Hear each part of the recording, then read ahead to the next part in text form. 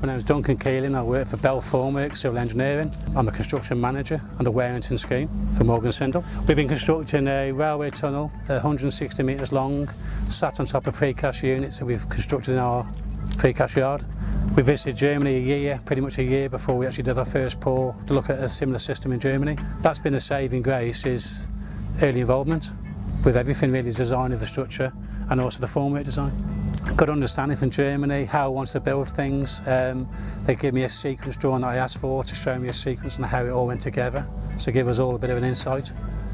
Once the system's up and running, it doesn't need a lot of looking after. It kind of goes in a sequence. But just getting it up and running with John, with the hydraulic systems and the wheels issues and the rail track, it's been bang on. The system's working really well. It's so simple to use. Just a big build.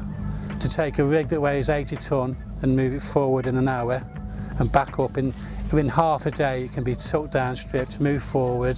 The proof's in what the photos are.